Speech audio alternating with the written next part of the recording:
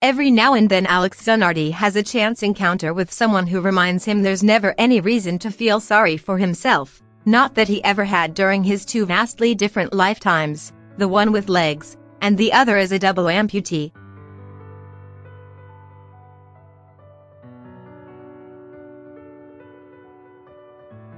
There was once a brief meeting in a hospital with a fan who talked Formula One and Ferrari with him over a cup of coffee.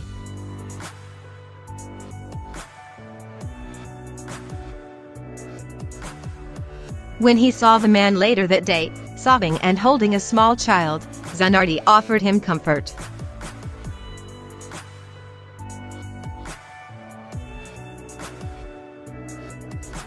The man was crying tears of joy. His daughter, born without legs, had been fitted for her first pair of prosthetics that day.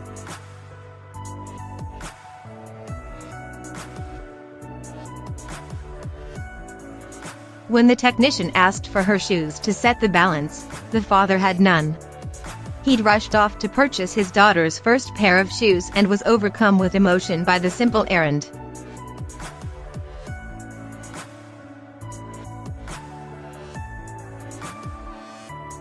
The next time I found myself alone in front of a mirror, I said, "You never dare complain about what happened to you," Zanardi said.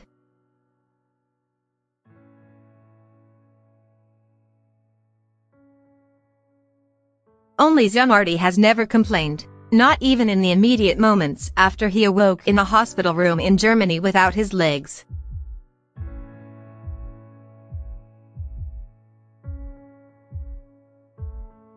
Both had been severed in a horrific crash during a 2001 race at Eurospeedway Logitz, 4 days after the sept.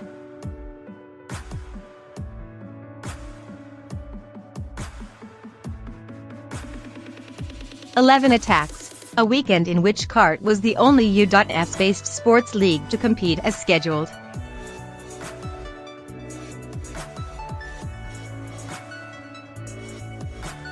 Zanardi was a two-time kart champion, recently returned from a second stint in F1 and had plowed through the field to lead laps for the first time since he'd left the series after his 1998 title.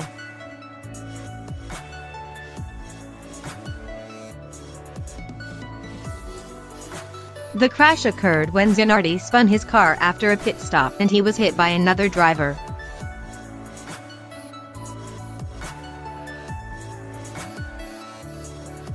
Both legs were severed at impact, blown to pieces and part of a debris field that went as far as the eye could see.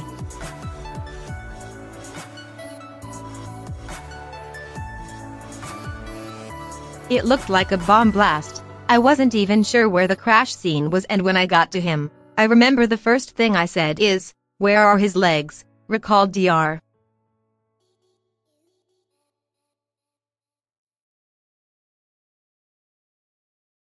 Terry Trammell, an orthopedic surgeon and member of the series' renowned safety team.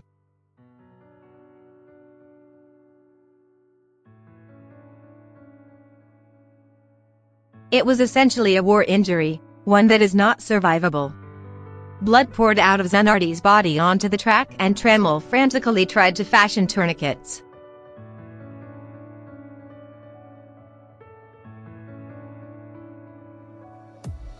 He used Zanardi's fire suit on one leg and a safety crew member handed Trammell his belt for the other.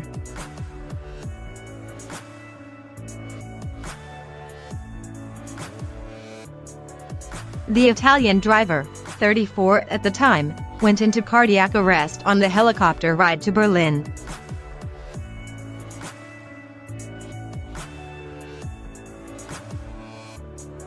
There he was rushed into surgery and spent days in a medically induced coma before learning the extent of his injuries.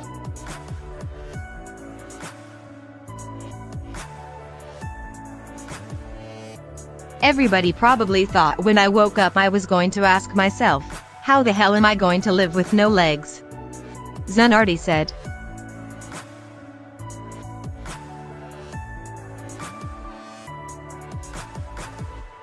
And I simply asked myself, how the hell am I going to do all the things I have to do with no legs?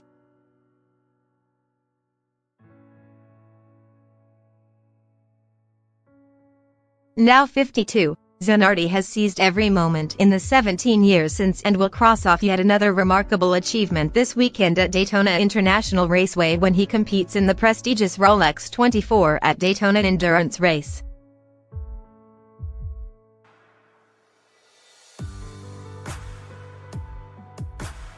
He will race for the first time without prosthetics, using a steering wheel designed for him by BMW that allows him to drive with hand levers.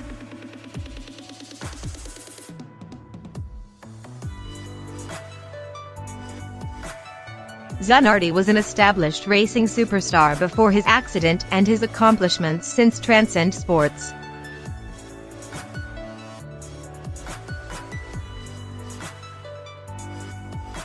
An inspirational figure with indomitable spirit, he designed his own prosthetics. He jokes he made himself taller and learned to walk again.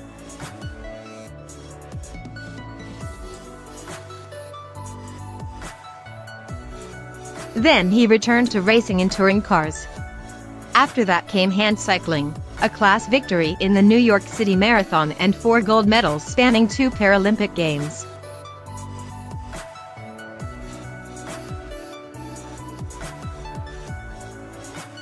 For good measure, he took up triathlons and has gone under the 9-hour mark in several Ironman competitions.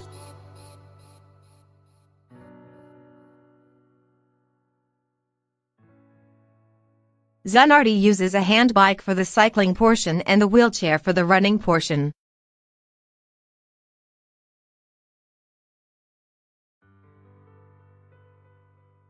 He's a great champion, a hero, a role model.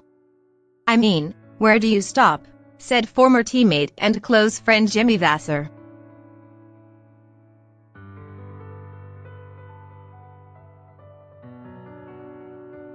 The things that he continues to do to show the way how to live your life every day. He probably wasn't here for a minute of this life, but he came back and he just continues to inspire everyone he comes into contact with.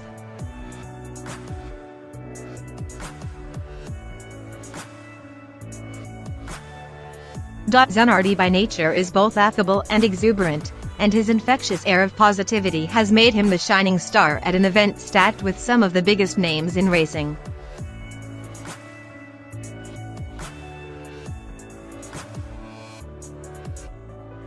Almost everyone in the field watched video of Zanardi and his teammates practicing the driver change earlier this month, a choreographed exercise he has perfected.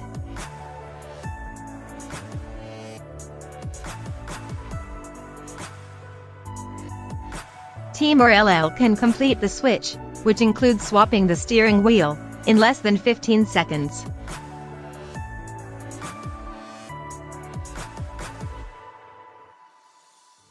It started at 30-second driver changes and above, then got it down to 14 seconds.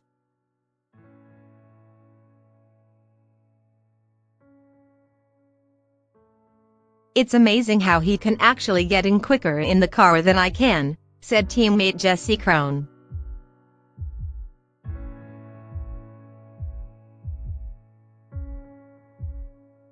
"He's super positive and never lets things hold him down. He's always finding a way to make things happen."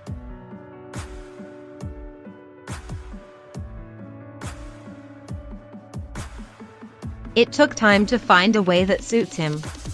What he can do on track and off track, he doesn't have a disability.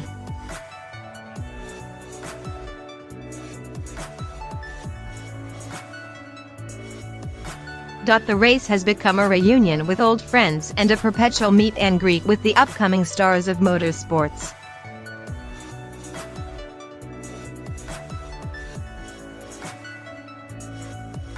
Zanardi zips around the paddock on an electric chair and is consistently stopped by racers eager for a minute of his time and a selfie as a souvenir.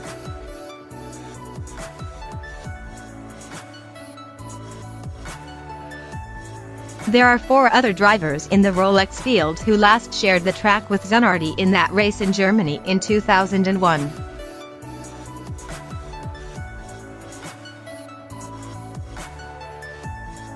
Others have only heard of his feats, both before and after the accident. Zanardi's 1996 pass of Brian Herdock in the corkscrew of the Laguna Seca, California, road course is considered one of the most magnificent in racing history, and he's recognized as the creator of the post-race victory donuts most NASCAR drivers do now.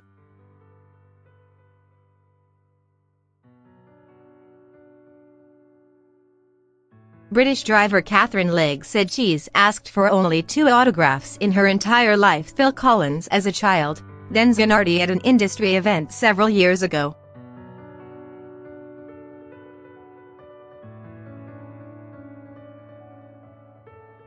John Edwards, one of his teammates in this race, received Zanardi's autobiography for Christmas when he was 13.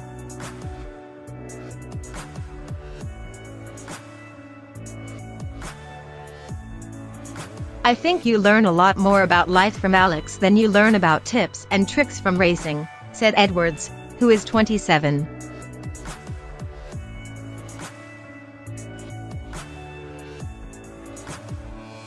"This guy, in my mind, was a legend and had gone on to do a lot of incredible things.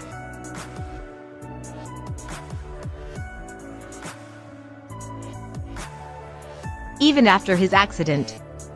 When Zanardi first entered kart in 1996, as the teammate alongside Vassar at Chip Ganassi Racing, the two became lifelong friends as they won a combined 23 races and 3 consecutive series championships.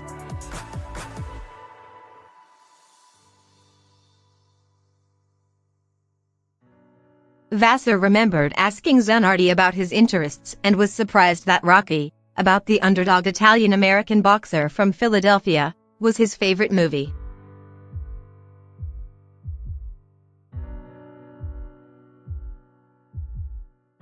"That says a lot, though, about his strengths, right? I asked him why, because Rocky isn't exactly the deepest movie," Vassar said.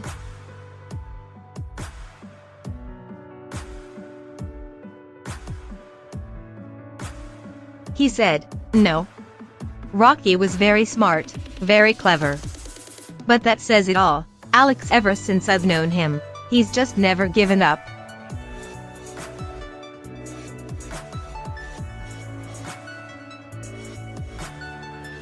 He's an animal, a lion." All the praise for Zanardi has at times embarrassed him over the last month as he's listened to friends share their favorite stories about him.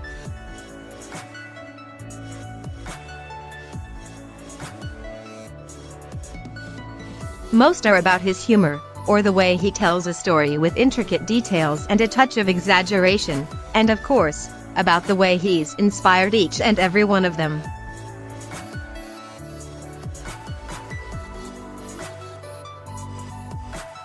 Zanardi, showing a hint of bashfulness, considers every step another chapter in a fairy tale of a life.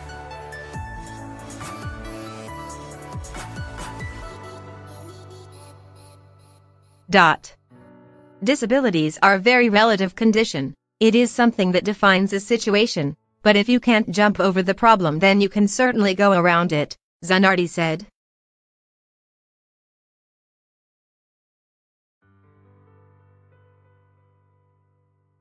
"We all are limited in that none of us can fly and none of us can run faster than some animals, but we figure out a way to go to Tokyo if we have to, right? Or we run faster than an animal with a race car."